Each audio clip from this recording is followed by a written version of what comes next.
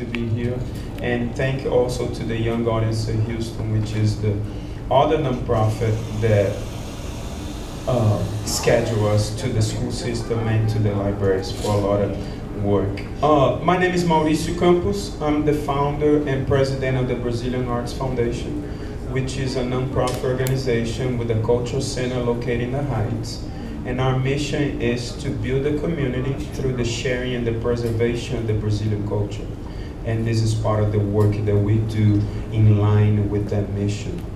What we're gonna do for you guys today, the name of the art is Capoeira, which is a mix of dance and martial arts that was created by the African people that were brought to Brazil by the Portuguese at that time, mainly to work in the sugarcane fields. So through the struggle of slavery, right, they use their rituals and their dances as a tool to disguise the fighting. So the slave owners would not know what they were doing, and that's how the art came about, right? They were able to free themselves, not only physically, but also mentally. And Capoeira is about participation, right? Everything is done through the music, and the instrument that dictate the style and the speed of the game of Capoeira is the berimbau, right? This is an African instrument, it's completely handmade, and that is the instrument that dictates, again, the style and the speed of the game, right? It's about everybody participating.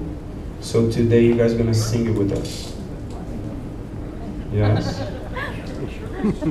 Shall we? Do it. All right, so let's start with the berimbau, right? Tony, can you play a little bit, please?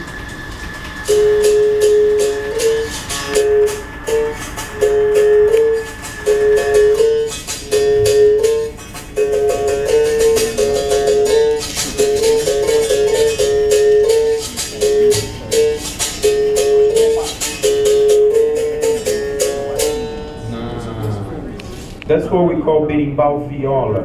It has the high pitch, and the role of that berimbau in the capoeira roda is to improvise and enrich the sounds, right? The berimbau bombril is gonna play is called berimbau médio, and it's the berimbau that holds the pace of the rhythm and do a little bit of improvisation, okay? Try.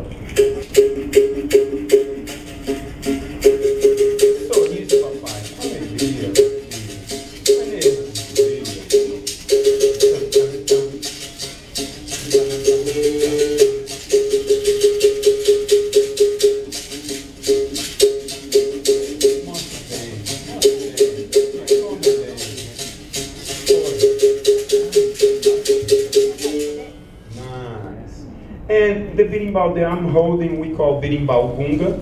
That is the berimbau that will manage the roda, if you may, right? By telling which rhythm is going to be played, the other berimbaus will follow.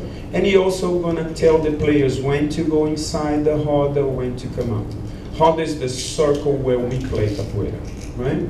And this have a very low pitch, a deep sound.